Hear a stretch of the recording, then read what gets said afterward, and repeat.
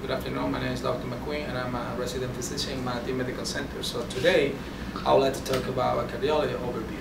So let's remember when you start talking or studying for the step 1 or 2 or 3 or 4, when you start talking about cardiology, you have to try to study as a cluster one more time. So remember, ischemia is one of the things that you're going to encounter in the exam. Ischemic disease. This is the thing that will lead you to infarction. So let's remember infarction. Then this will lead you to dilation of the heart. This can lead you to valvular disease or regurgitation.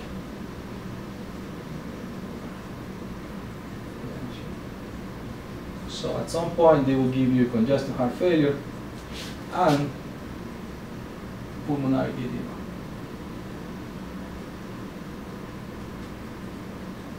So you have to see cardiology as a beautiful condition that will start here, sometimes will end here. So when they start asking questions, they can give you a patient with this condition, they can give you a patient with this condition, but remember, everything starts here. So one of the things that will lead you to ischemia is when you're talking about cigarette smoking. So cigarettes. So the other thing is age. Okay. Age also. Diabetic mellitus is one of the risk factors that will lead you to ischemia. Direct risk factor. Okay. Remember, coronary artery disease will give you ischemia at some point in your life. But ischemia sometimes can be asked. The other thing that can give you too is hypertension.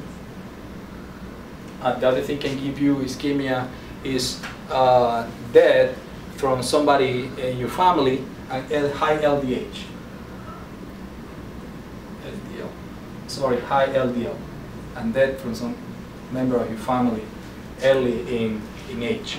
So ischemia sometimes is being divided as an acute coronary syndrome.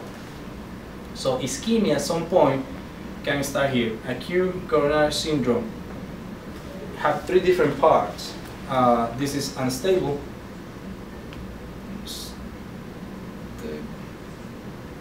Unstable angina. This is known as the elevation MI, and this is ST elevation myocardial infarction.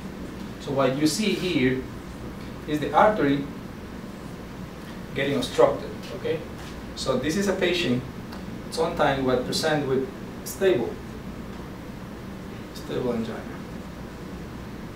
So when they start talking about those people, they will give you different scenarios. So this patient will have chest pain, but when he rests, you will see the chest going away.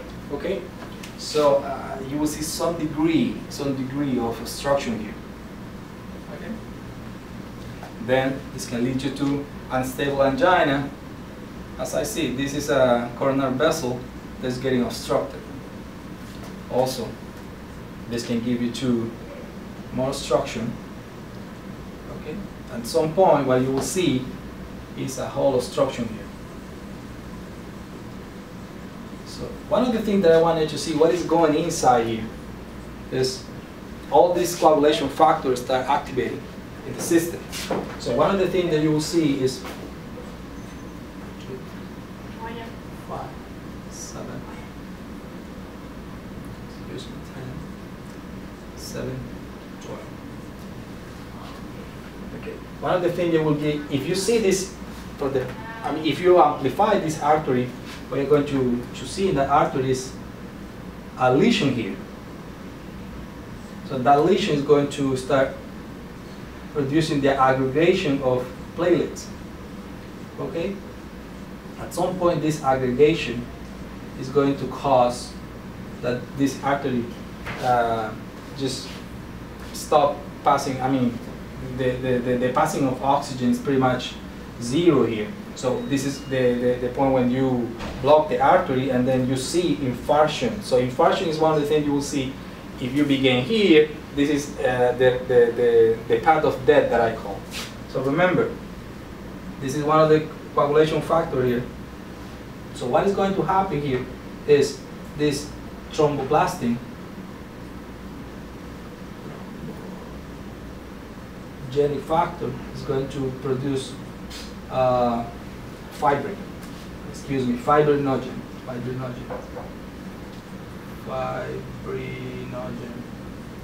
going to produce fibrin. And the fibrin is going to deposit in this artery, causing this some kind of stabilization of this plate. Okay. And then at the same time, we are going to be forming here is the production of plasminogen. That will at some point produce plasmin. And remember, plasmin is going to try to destroy the clot, trying to cut this, you know? Like I said, everything that is happening in here, you can see it for the biggest overview. And then this is the coagulation cascade, but everything is started here when the platelets start aggregating. So infarction is one of the things that you will see in ST elevation MR. And remember, ischemia, the first thing you ask when you suspect ischemia is you ask for an EKG. And the EKG will give you ST depression. But when you encounter a patient with infarction, what you're going to see is elevation of the ST and also production of troponin levels. One of the things you will see in the long run is the dilation of the heart. But also, this can cause dilation, but there's some condition that can cause dilation too. Alcohol abuse, for example. Alcohol abuse. This is a condition that also can cause. This is a condition that also can cause dilation of the heart. Is beriberi disease. Beriberi disease. The other thing that will cause dilation is Chagas disease.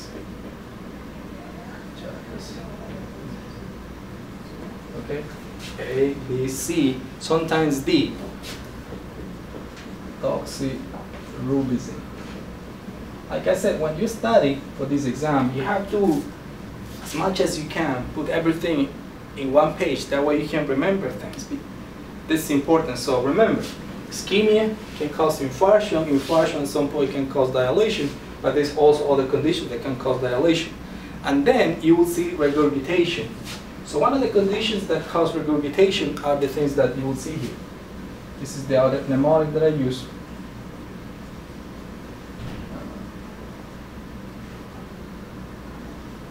Okay, this is mitral regurgitation, aortic regurgitation, but aortic regurgitation has some specific cause.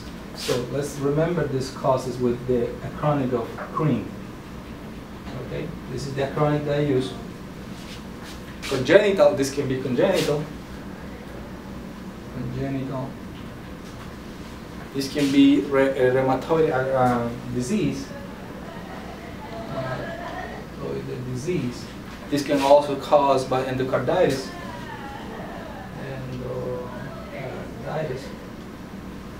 And this also can be caused by aortic dilation and Marfan syndrome. Aortic dilation and Marfan. As you can see, I'm trying to put as much as I can in one page. Then one of the things you're going to see is congestive heart failure. Congestive heart failure is an entity they will encounter as a patient, as a student, as a medical doctor, as a resident, all the time in the emergency room. So one of the things I want you to remember about congestive heart failure, that there is some cause that can exacerbate this, okay? One mnemonic that I use here is heart. Remember, heart failure. Heart failure.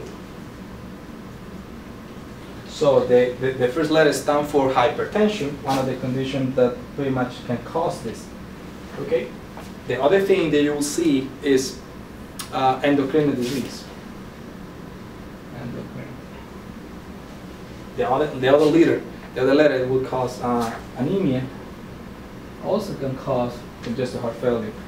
The R stands for rheumatoid disease. Disease. The letter T stands for toxins. A lot of toxins that can cause congestive heart failure.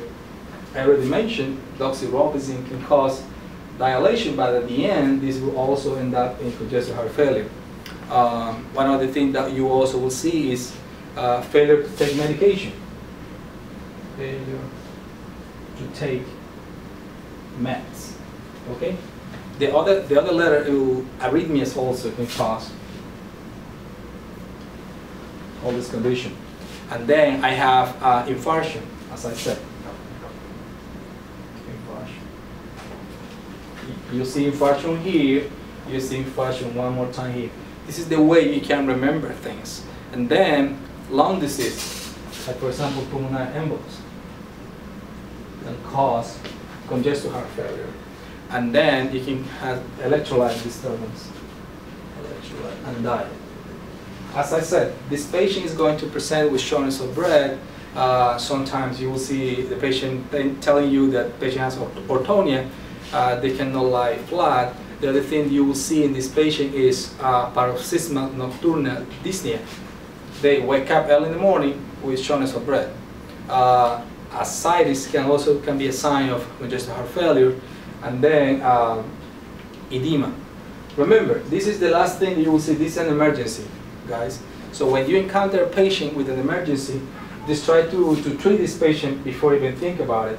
Like for example, the mnemonic that I use here is the LN,